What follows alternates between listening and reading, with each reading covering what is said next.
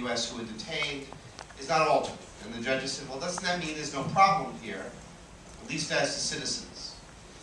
And we answered, of course. It says, though, that it applies to people detained in the U.S. And so it presumes they're going to be detained under some law, and the only law we know of is this law. And I said to Judge Lowe here, I think when the government gets back up, you ought to ask them, well, what other laws before this one allowed the military to detain people in this country?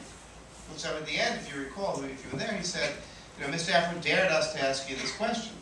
And it's a little technique because judges forget things. You got to say, Judge, ask them this. And when the government, Mr. Lowe, got back up, he didn't have an answer.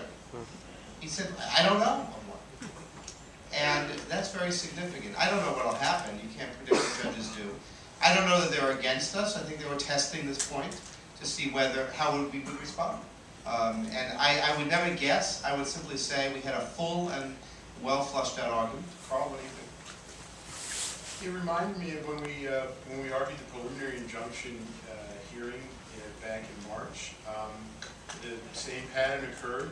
Afterwards, Tangerine took us to the anteroom. She told us all the things, the arguments that we should have made, we didn't make, and how we were definitely going to lose. And then we won. So the same thing happened here, and I'm hoping we'll get the same result. But it's impossible to predict what judges will do. And Tangerine, maybe you can answer the question about the Second Amendment, because I remember you said that there's an amicus brief from the Gun Owners of America. Is that correct?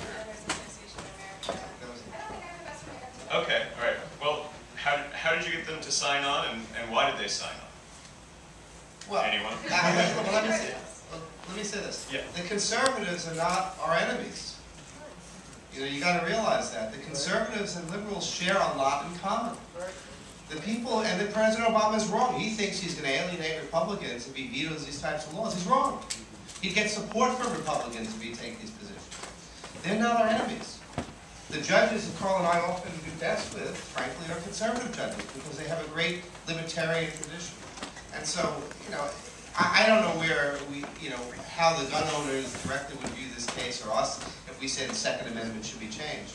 But I would use that question as a pivot to say, liberals and conservatives have a lot in common. And that's what makes the country great, that we share common values. This division between them is artificial.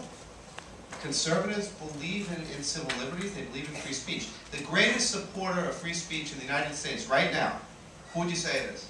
Scalia. Scalia. Give whoever that is a prize, because it's Scalia. It's Justice Scalia. And if you're looking to protect free speech, you don't want to go with the liberals. You need Scalia first.